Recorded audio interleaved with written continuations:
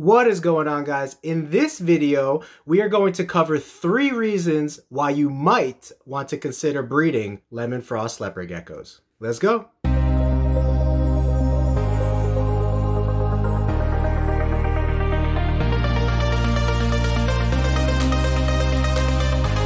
Selling in the billions each year, Rainbow Mealworms is your one-stop shop for all your insect needs. Their quality feeders and A+ customer service keep me coming back to support the health and growth of all of our animals. Visit them today at rainbowmealworms.net to place your order. So reason number 1, the reason why everybody loves these geckos. I mean, everybody. Like, I was showing my geckos to a dollar store cashier the other day, and the one gecko that she picks out first is the lemon frost. The reason is because they're an overall more outstandingly bright gecko. They also have these really beautiful enhanced whitened eyes that give it just a very different look than a regular leopard gecko. Now, this is not a scientific breakdown video of why the lemon frost looks the way it is. That video will come in the future. But for the purposes of reason number 1, people love the look of lemon frost. If you were to peruse over the Asian and European markets, especially in Asia, they have competitions for best looking geckos, best looking monitors, best looking snakes, and somebody for every region will win. Well, I saw a picture this last year of a bold stripe lemon frost leopard gecko that won, and the gecko looked amazing. So reason number 1, the geckos look fantastic. And that's what draws people in and grabs their attention on the forefront. Reason number 2, if you're unaware of what goes on with the lemon frost leopard gecko, they do have health issues attached to their stigma. Skin tumors, in a high percentage of geckos studied, have been known to show and grow on the animals, and in some worst cases, unfortunately, spread to other muscles, tissues, and organs. Now, interestingly enough, the scientific lab that studied the spread of the cancer found out that lemon frost containing 1 copy of the lemon frost gene were the ones that were known to have bulbous tumors, whereas lemon frost that were known to have 2 copies of the lemon frost gene were not known to have bulbous tumors, but were known to have metastasized tumors, which means that the skin tumor picked up and moved in the body to another location, thus creating the potential for a problem. Again, not every tumor is life-threatening, not every tumor causes a problem or an issue, but they definitely can, and we know that in the human world. So reason number 2 for lemon frost leopard geckos being a good candidate for breeding is because they're actually helping to further our understanding of the relationship between cancerous cells and the human body so that we could potentially learn how to fight cancer better in human beings. Now, not every lemon frost leopard gecko is going to make it into these studies, so I do believe that a sort of responsible, controlled breeding aspect should be pursued when it comes to studying this mutation, but the mutation has already proven to be beneficial to better understanding cancer in animals and humans, and therefore I think that holds some merit as far as cancer research is concerned for human beings. Now, reason number 3, not everything is known about the mutation of the lemon frost leopard gecko. There was a really great study done, but the study was only conducted in a span of about 2 to 3 years. It's a little unclear how long they actually studied the geckos. Over 900 geckos were claimed to be produced in that 2 to 3 year period, which is a little suspicious. I'm gonna do a whole video on my thoughts of the scientific review that was done, and I'm gonna go paragraph by paragraph with you through the paper so that we can both gain a better understanding and see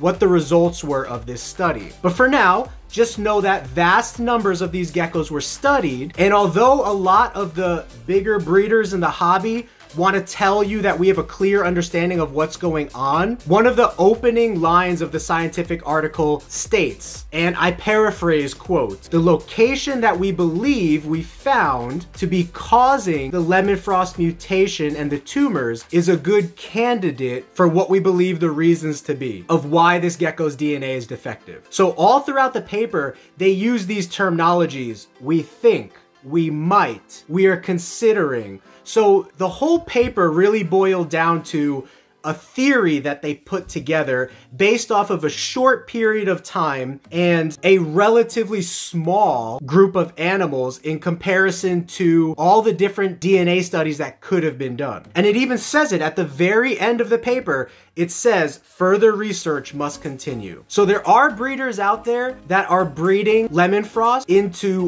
wilder type bloodlines and studying the results to see what happens so that these geckos can be potentially donated to the lab and studied for further understanding. John from Gecko Boa stated in one of his last live streams that he believes the white and yellow gene, which is known to have neurological, which is brain issues causing the geckos to spin around in circles and just not be that productive. He mentioned that he thinks that there are multiple genes at play causing for that effect, because he'll have some white and yellows that have it, others that don't, and therefore he believes that there's other genes in play that are on or off and causing for enhanced versions of white and yellow syndrome, mild versions, or no versions at all. And so my statement about the lemon frost is the same exact thing could be happening. In the scientific paper, which we will go through in detail in another study, they found many errors of code in the lemon frost gecko's DNA. Each one of those areas of error could be partially contributing to the one area that they believe is the most impactful and the highest candidate for what's causing the gecko to look this way, but also for the gecko to break out with its health issues. Did I say reason number 3 already?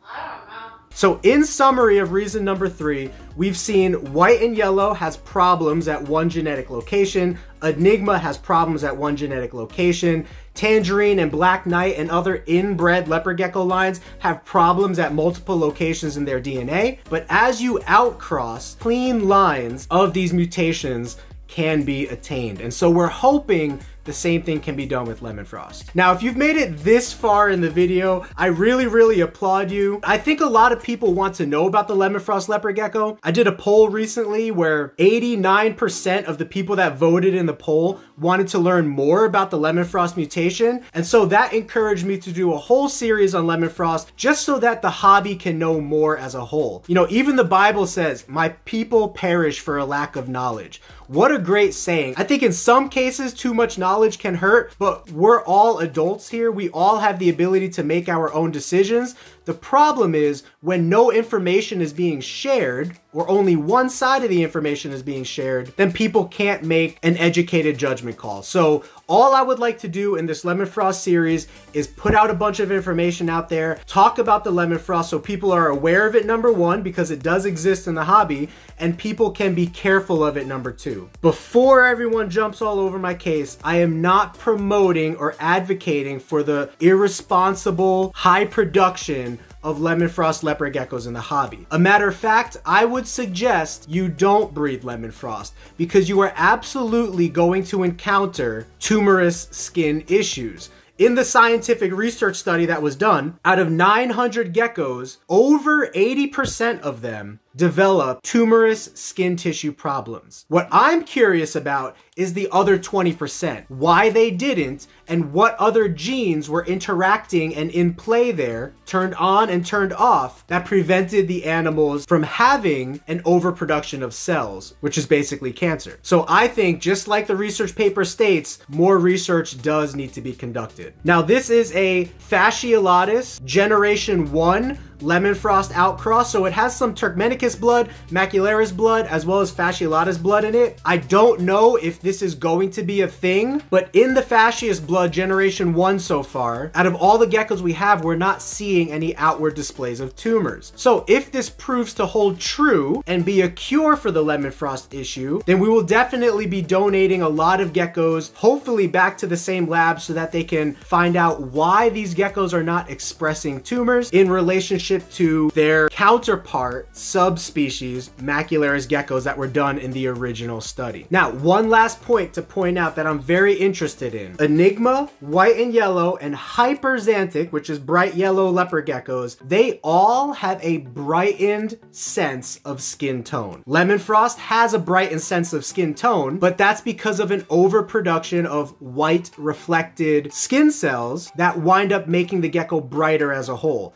I'm curious if white and yellow hyperxanthic and enigma leopard geckos have an overproduction of those same skin cells, but they don't have the cancer issue. So that could be another in-depth look into certain genes in the gecko's DNA that are turned on and turned off that actually cause for an overproduction of these cells, which is basically irregular or defective cells, is cancer. And so that's what's going on in the lemon frost leopard gecko, or at least 80% of them. But what's going on in the other 20% really needs to be studied more. So what'd you think about this video, guys? I know it's a little bit of a controversial topic, but I love to talk about all topics in the hobby. I think we should, as a community, talk about all topics in the hobby. I don't want just my voice to be heard on this matter. I would like other people to chime in as well, and for all of us to get together and talk, because that's how the hobby grows. I think that's the direction that our hobby is going. I'm starting to see a lot more collaboration. Even when people start talking about the information that we're talking about, at least that's a step in the direction of at least talking things over with each other. You know, just because we disagree or just because we're on opposite sides of a issue does not mean that we can't have a conversation about it, present both sides, and allow for people to make their own choices. And that's the side that I'm really on. So thank you guys for being along in this video. I don't have a name for this little one yet, but this is a Generation 1 Fasciolatus cross that has Turkmenicus blood, Macularis blood, and the lemon frost mutation in there, showing no brightness of skin, no overproduction of cells, and a few of this one's siblings are showing the same thing, which is rare because most geckos do show bright patches of skin, whereas the Fasciolatus are not. So thank you guys. More to come on this topic. I will look for you in the next video, and until then, have a geeky gecko great day. Peace.